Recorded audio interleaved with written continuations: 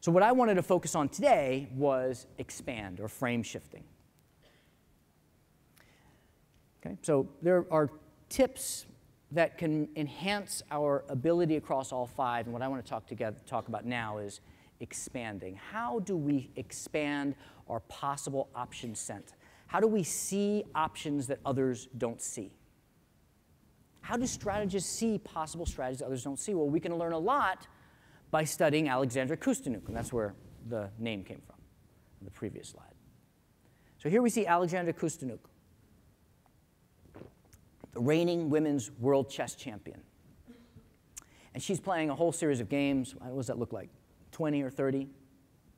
She stands in front of one board and she sees the big idea, the winning move. She stands in front of the next, she sees the winning move. She stands in front of the next, she sees the winning move. She makes it to the end and then she repeats. She's going to win all of these games. And this person over there, he's going to be staring at his board for 30 minutes as she makes her way around, and he's going to be thinking, what's Alexandra going to do next? And he's not going to see it. And within seconds, she's going to look at the board and she's going to see it and she's going to surprise him. How is it that great strategists can look at a problem and see the winning move while the rest of us struggle? Well, the good news is that it has nothing to do with our innate intelligence. It is simply to do with that great strategists overcome a mathematical barrier. Humans can only remember 7 plus or minus 2 things at once. Our short-term working memory capacity, our RAM of our computer, is 7 plus or minus 2. That's why when you go to the grocery store and you have to buy 10 things, you don't write down a list, you always come back and you've forgotten something, right? That's why when you give a presentation, you want to make it 5 points, not more than 9 points, because people can't remember that. That's why phone numbers have 7 digits. And when you're playing a game that has more than 7 possible options, what your computer does is it stops showing you options. And so the reason that strategists are able to see that winning move is because they're not considering just 7, they're considering 30, 40, 50 possible options. And they're doing it intuitively right there. They overcome this barrier. And they overcome it by performing a certain mental trick. To illustrate this mental trick, I'm going to ask you to remember the last 4 digits of my cell phone number. 3305. Don't write that number down. Just remember that number. 3305. How many people remember that number right now? Great. Most of us. Good. So this is the Baddeley model of short-term working memory. And what it says is the way that a human retains something in short-term working memory is for one of 3 processes. The first is that we might use our phonetic loop. This model says that about half of us are saying to ourselves, 3305, 3305, 3305. How many people do you hear yourself doing that? Exactly, close to half of us, 1/3 of us, great. The other way is that we may be using our visuospatial sketchpad, which is that we're visualizing a number, maybe the numerals or the shape that would make in a keypad. How many people do you see yourself doing that? Okay, close to the other half of us. Anyone willing to share with us, who didn't raise your hand on either of those, willing to share with us what you're doing? It might be the 3rd one. Anyone willing to share with us how you're remembering this number? Yes, just yell it out. 33 and 05. Great. So you're chunk them together as 2 things, so you're only remembering 2 rather than 4, right? Great, great. So he's starting to point at this 3rd way. Let me give you another number to describe this 3rd way. 2468. Don't write that number down. Just remember that number. Okay? How many people remember that number? How many people have seen this sequence before? How many people have an idea what the next number would be? Probably 10, right? Like I could trick you and say it was 100, but probably 10. You could unpack that number, 2, 4, 6, 8, 10, 12. You could unpack that number all the way to 2,000,004, 2,000,006. It's a sequence that you've seen before. When you pull up one piece of information from your long-term memory, that information tells you what the next piece of information that you should search for, and you can keep unpacking it. It's a narrative. It's a story. And when Alexandra is playing her games, she's using that. She looks at the game and she says, ah, I recognize this game. I've played this game before. And what comes next is 10, and then 12. While the rest of us are looking at our pawns and trying to figure out how to put all the pieces together, she's just repeating stories to herself. And the reason that she can see options that we can't see is simply that she comes at the game with more stories. And this has actually been measured, that master chess players recognize twice as many patterns as experts, and grandmasters recognize 10 times as many. Your ability to see a strategic option others don't see is simply a function of the number and diversity of strategic narratives that you bring to the game. Now, these strategic narratives are ingrained in us from a very young age. Different cultures have different narratives. You know, I'm telling my children a lot of fairy tales now about Cinderella and Sleeping Beauty. These embed narratives at a very young age. We've all heard the story of the Trojan horse, right? You've probably used that analogy in business, our Trojan horse strategy, our Trojan horse product, right? It describes a very complex sequence of moves and counter moves. But because we've seen it before, we can describe it in just a couple words, 2 words, Trojan horse. It unpacks the narrative. What I've been working with since 2004 is, when I published my first book, is based off the 36 stratagems. This is a Chinese collection of narratives that is the product of about 1,000 years of oral tradition. And around 500 AD, someone wrote it down. We don't know who. Someone wrote down this list of 36 stratagems. And in the book that you'll get, it lists all 36 with descriptions and examples and questions.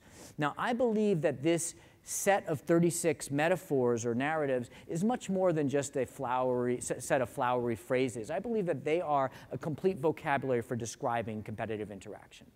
The reason is that I studied lots of companies. I took 9,000 publicly traded companies and looked for the ones that for 10 years grew faster, generated more profit margin, and generated more shareholder value than their competition. So profit is revenue growth is cumulative average growth rate of revenue.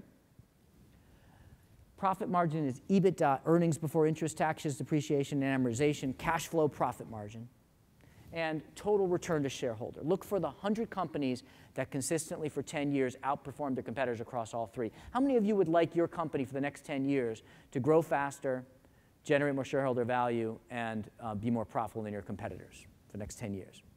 It'd be great, right? So what I did was I looked at what patterns did they use to engineer that breakthrough growth, and I took the 100 companies and I classified what they did according to the 36 stratagems. And so now you can take this database, now it's about 400 long. You can take this database and say in different situations, what strategies work, what strategies don't, and importantly, in what eras, some strategies work, some strategies don't.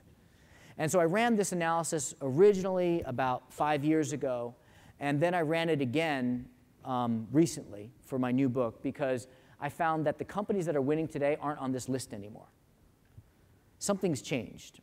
And so I ran the list off of companies that are performing really well now, that have outperformed their competition the last 5 years. And if we look at what narratives they use, we start seeing a new playbook emerge. They're using a different set of narratives than their predecessors. And that's the new playbook.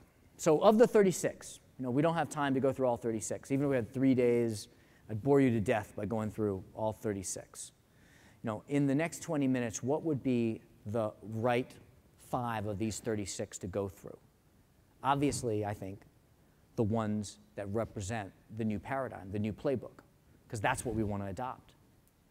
So the new playbook of these 36, these are the 5 stratagems that distinguish winners from losers today.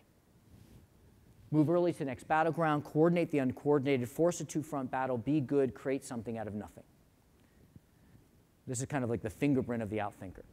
And if you look at your problem, your challenge, your growth challenge through these 5 lenses, just like Alexandra comes at it with a different set of narratives, you look at it through these 5 narratives, I believe that you'll see new strategic options that you might not otherwise see. You're also going to recognize yourself because you are an outthinker. You are at the cutting edge and you're starting to adopt this new paradigm already. And you've probably worked with some old clients who are stuck in old ways, and you'll start seeing that this describes why you think differently than they do.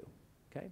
So what I invite you to do is to look for one of your big ideas today, in the next 20 minutes, And I'd like you to take out a piece of paper and start writing ideas down for yourself as I describe these 5.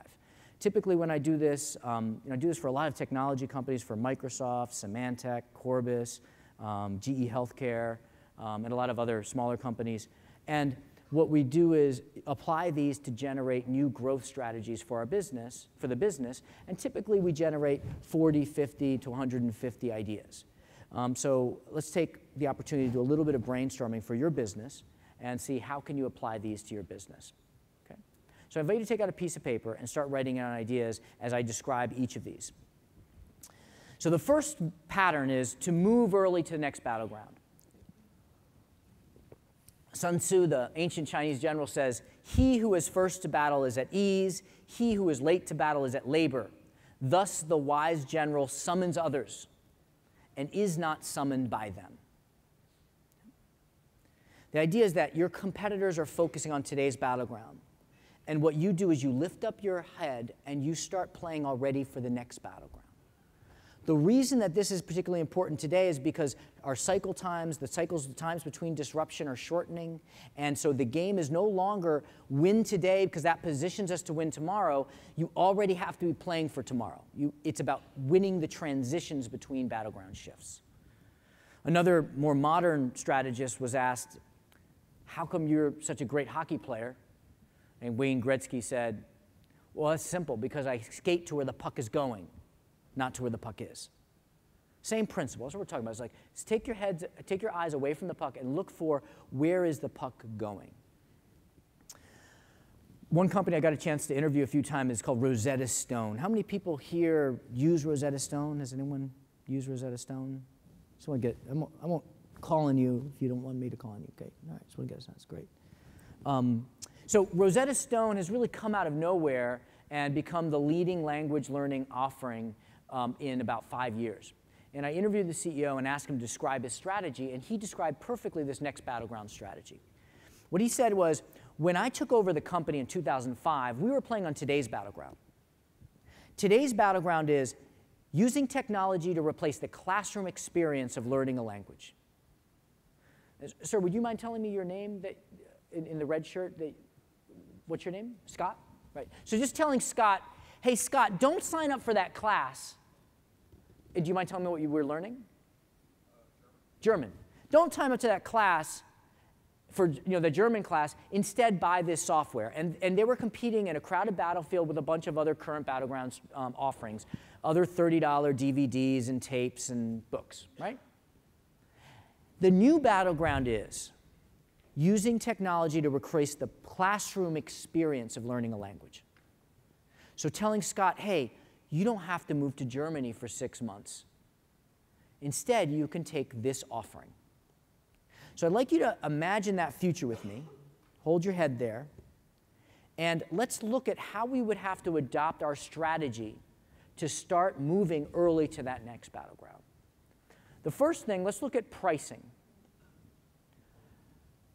Currently, we price at $30. Does our price go up or down to move into the new future? How many people say up? How many people say down? Okay, all right. The price goes up because there are 3 ways to price. We can price based on cost. You can price based on competition. You can price based on value. And if we move to the next battleground, we're not going to have competition, so we can price based on value. Basically, we can tell Scott, "Hey, don't spend $20,000 to move to Germany for 6 months. Just buy this product." So they raise their price from $30 to $300. Now, this creates a distribution challenge because no one's going to go into a bookstore and pull down a $300 box and then go and check out. They have to talk to someone, right? So what they do is, radical. Now you know, but it was radical at the time. Was they start opening kiosks in in airports and in malls. At the time, the only thing you could buy in kiosks were cheap sunglasses and Israeli sea salts, right? Now they're selling $300 software. It was radical and was disruptive. Another thing on the product. One thing we're going to do is we're not going to teach Scott how to conjugate verbs anymore. Because when he goes to check out at a grocery store in Germany, he's not going to have anyone there saying, no, it's ich kaufe, du kaufst, sie kaufen, wir kaufen. Yeah? They're going to say, they're just going to figure it out, right? They're going to react or understand them or not. So we're not going to teach people how to conjugate verbs. In fact, we are not even going to have any English in Scott's product. Does anyone see the other strategic advantage of having no English in Scott's product? Who sees the other advantage? Yeah, what is it? Doesn't matter the native language. So our competitors, when they create the German product, they're going to have to create the German, French product, German, English, German, Spanish, German, Chinese, and we have to produce one SKU. So our inventory costs go down, and everything's simplified, right? So that's the third thing to do. And then the fourth thing he says is, we adjusted our people strategy. We don't hire language experts anymore. We don't hire people who would come from the mindset of teaching Scott how to conjugate verbs. Instead, we hire people who have learned a second language naturally. You can dissect every great disruptive company and see those big ideas across their business. And they create lots of reasons for competition not to copy you. One of the frameworks that you'll see in the book is this framework, is 8 Ps. And what it says is that you want to distinguish yourself across 8 different dimensions if you can. Product, price, place, promotion. How many people have heard of that? It's a very commonly known marketing term. Now, what if we could also add to that positioning, processes, physical experience, and people? And if we look at great companies, they have big ideas, winning moves across lots of these, and they create lots of reasons for competition not to copy. So just like Urban Outfitters, Rosetta Stone says, hey, copy my strategy. All you have to do is redesign your product, increase your price to $300, open up a new sales channel, fire all your managers, and hire new managers. They raise the copying cost. Right? So a very important question that you want to ask yourself right now is, where is the next battleground? And what can I do now to start preparing for that next battleground? I invite you to write down at least 2 ideas that come from that. What are the key technological trends, the social shifts, the geographies, the buying patterns, the needs that you want to do something today to start preparing for tomorrow?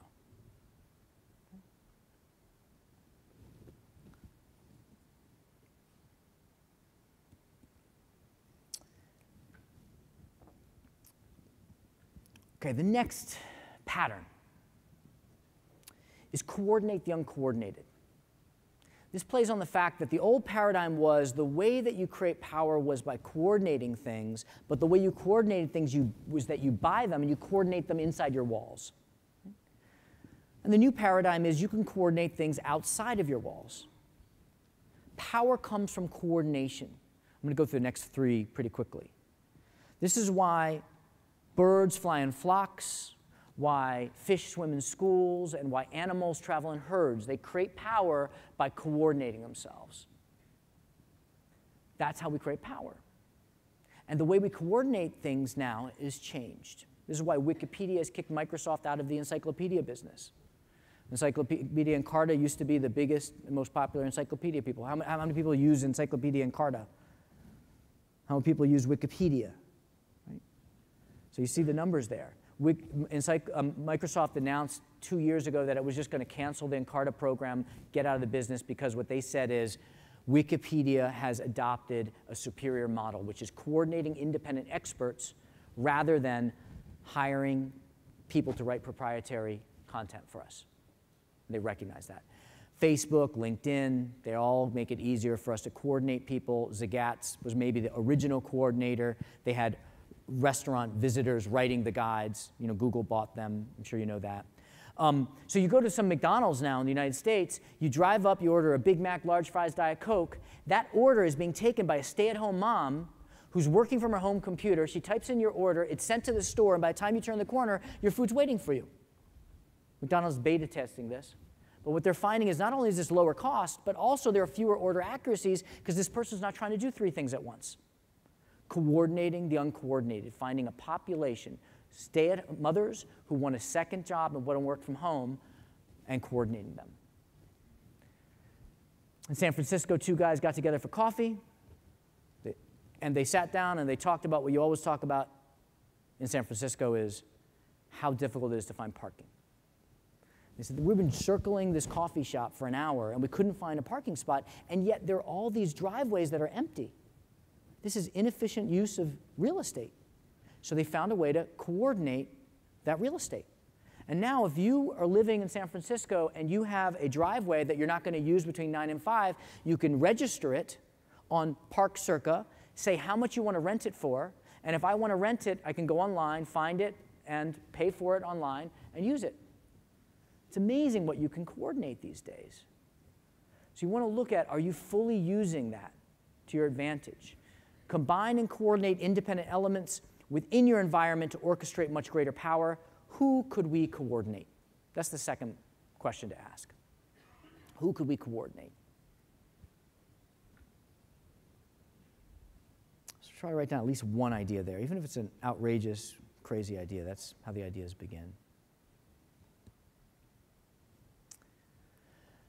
So the third play in this playbook is force a two-front battle. Force a two-front battle. And what we're seeing is that companies are no longer defining themselves by an industry. Instead, they're defining themselves by something else, and that allows them to cut across industries. So I run this group of strategy executives in New York, and we meet every 2 or 3 months. And the rule is that you're not going to sit across the table from a direct competitor. Unfortunately, one of our members left AOL, and they went to Google. And then once she went to Google, my Microsoft member obviously said, well, she's a direct competitor. I don't want her at the table. And then my Nokia executive said, well, they compete with me in phones, so I don't want to have her there. And then my MasterCard member said, well, they compete with us in payments, so I don't want to be there. It's like Google competes with everybody. But they're focused. The way you reconcile that focus and cutting across industry bounds is to say that Google does not define itself by its industry, it defines itself by something else, and that thing it can project into new industries. Good example of this is Autodesk. Autodesk is the maker of AutoCAD. How many people here have used AutoCAD? See a sense? Yeah. So AutoCAD's the leading software for describing 3D environments, right? Used mostly by architects and engineers. And when they looked for growth opportunities, they didn't say, hey, where else could we expand in the engineering architecture field? They said, what are we really good at? Well, we're really good at helping people describe 3D environments digitally. Where else could we apply that? Well, we could apply that into film animation. So they launched a product called Maya. And you know, in the last 10 years, every film that's been nominated for an Oscar in film animation uses Maya software. They're much more expensive, but they probably have something like a 60, 70% market share now. So this is the principle. You find something that you're really good at, and you push it. You project it into another industry. And since we're in a cloud conference, I want to give you one example of an interesting cloud company that I came across called MadePro. MadePro looks like it is a maid franchise, a maid service franchise. So if you want to say you want to quit your job and you want to do something different, right? You might decide you want to open up a maid service company, and you will subscribe for a for a maid service franchise from MadePro, and they'll give you all the marketing and everything, and they'll give you access to this software that allows you to do the invoicing and the tracking and the pricing and everything.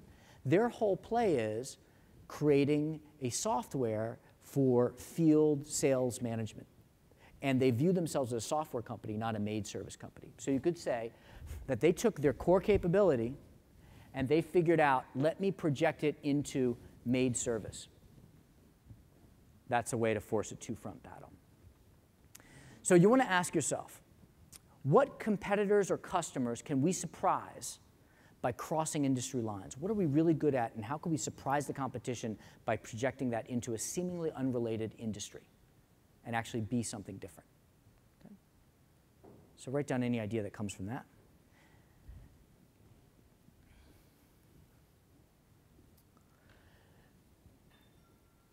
Now, the fourth strategy is to be good.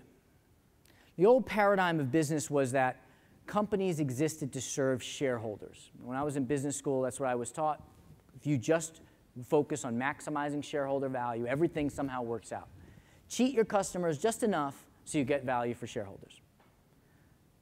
But the paradigm is shifting. You know, Walmart realized that this paradigm wasn't working for it and went through a tremendous redesign of its business strategy in order to adopt a new paradigm, which says that you want to serve multiple shareholders. You want to serve the community, serve employees, serve the country, serve the environment. The more stakeholders that you're good for, the more pull you create for your company, the less competition you create. There's strategic value in being good.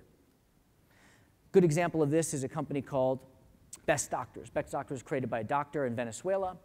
He moved up to Boston, and he started practice after going to Harvard Medical School. And one of his patients from a long time ago flew up from Venezuela to Boston because he wanted a second opinion. He was diagnosed with something back home, and he questioned the diagnosis. So he came up to his friend and got a second diagnosis, and the doctor said, you know what? Your doctor was right. Unfortunately, you had to fly all the way up here to find out that your diagnosis was a correct diagnosis. It's a shame you had to spend that much money. And think about how many people want a second diagnosis, need a second diagnosis, but they can't afford to get it. We need to do something about that. So he created a company called Best Doctors. And it's a process, a service to help people get second opinions. And they're doing amazing things. For example, there's a woman, she was losing her eyesight, and she was diagnosed with brain cancer. She's scheduling her appointment for the operation. They're going to cut open her head and carve out this tumor. But her employer was a Best Doctors customer, so she can call the 800 number and she can go through the Best Doctors process. They've got this really interesting sequence process, at the end of which there is a Best Doctor and a specialist who says, you know what? She may not have brain cancer. It may be this condition that usually affects the muscle tissue, but sometimes it affects the brain. If you give her these pills, let's see if it goes away. So they give her these pills, and you know what? She can see. She almost had her head opened up. That is what Best Doctors is doing. By the way, they also happen to be $120 million in revenue, growing 30% a year, 40% gross margins, extremely profitable business. What we're seeing is the emergence of this third type of enterprise, the social enterprise, that is after a social cause, but that also is profitable. One more interesting company that I've come across. My cousin from Germany, she moved to New York to work for this startup. She turned down a bunch of big jobs because she wanted to work for this little startup called Holsti. And they have created this manifesto. This manifesto has now been tweeted millions of times and retweeted millions of times. And it is, it's growing their revenues incredibly. And this is what they stand for. This is your life. Do what you love and do it often. If you don't like something, change it. If you don't like your job, quit. If you don't have enough time, stop watching TV. If you are looking for the love of your life, stop. They'll be waiting for you when you start doing things you love. Right?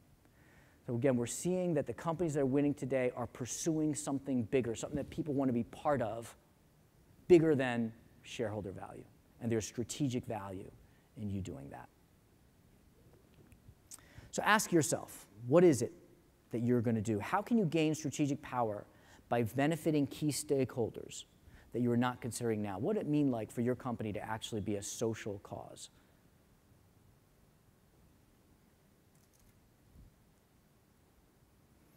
Finally, we have create something out of nothing. This plays on the fact that your competitors are playing with you following a rule that doesn't exist. And they're playing with you because this rule exists in other games. The rule says you can't add a new piece to the board. Like when I'm playing chess with you, I can't take a queen out of my back pocket and put it next to your king, right? I can't add a new player to the football field, right? You have to play with the pieces on the board. But there's a different type of game. For example, Go, which is a Japanese and Chinese strategy game, and there the rules are the opposite.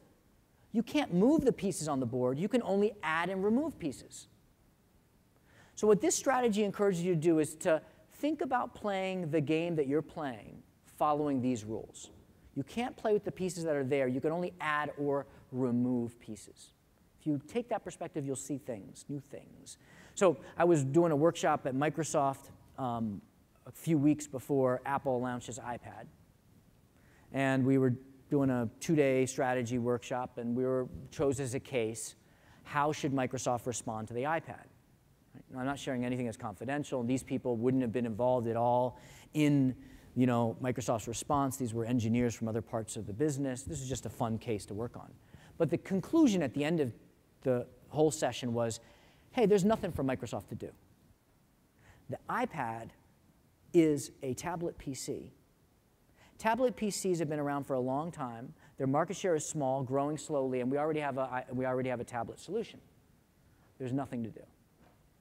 But what they missed is, and I think this is one of the key distinguishing factors of Apple, is that Apple adds new pieces to the board. They create categories. They don't create an MP3 player, they create an iPod. They don't create a tablet, they create an iPad. And if we see how they squeeze growth out of their business, we see they keep adding new categories. New categories. So what new category could you create? And as a final example of business example, I'd like you to look at the Big Bertha in Callaway Golf. How many people are familiar with the Big Bertha case? Because it's become fairly well. All right, so I'll do a shortened version of this because it's been popularized in a book called Blue Ocean Strategy. So Eli Callaway, he's an entrepreneur. He becomes an entrepreneur at age 55. He buys a winery in California. And he's selling wine. One day, the Queen of England comes to the United States, and she's at a big estate dinner, and she orders a second glass of wine. The next day, all the newspapers in the US and the UK read, the Queen asks for a second glass of wine. Apparently, this is a big deal. Queens are not supposed to ask for second glasses of wine. So everyone wants to know, what is this wine that is so good that the Queen of England breaks protocol to ask for it? And it's his wine.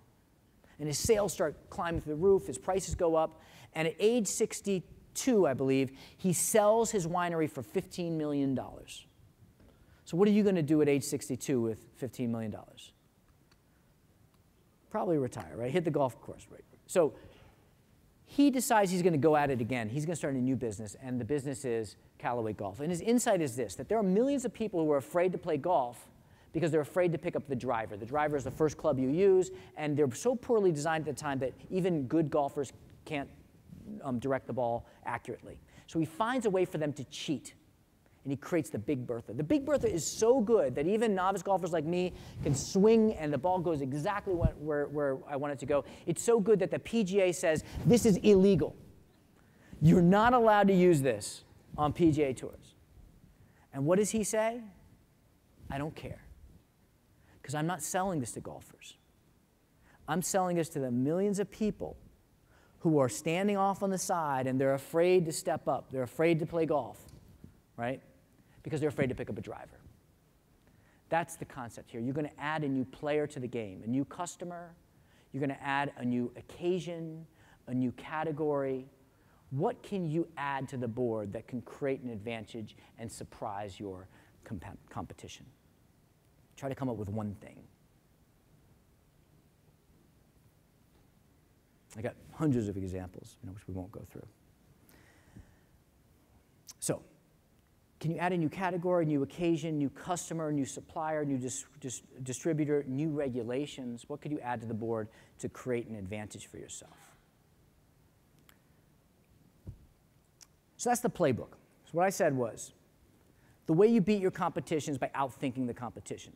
Outthinking the competition is seeing a strategic option that your competitors won't respond effectively to. To do that effectively, you want to adopt 5 habits. You can remember those 5 habits. You're remembering ideas. Imagine, dissect, expand, analyze, sell. If you adopt those 5 habits every day, I believe that every day you'll see new strategic options that competitors won't respond effectively to. If you remember just one thing from today, what I would hope it would be is this playbook, is that the next time you go into a client meeting, a sales meeting, or an operating meeting, you're going to ask these 5 questions. Where is the next battleground? Who could we coordinate? How can we project our capability into a new sector? How can we be good? And what can we create? If you ask these 5 questions, I believe that every day you'll see 10 options that you wouldn't otherwise see and start outthinking the competition. This is my website. As Will mentioned, I write a blog for Fast Company, and I've got a bunch of free stuff there, free tools. If you like this concept of outthinking the competition, if you like what we covered, I'd love to stay in touch with you. Thank you for your time.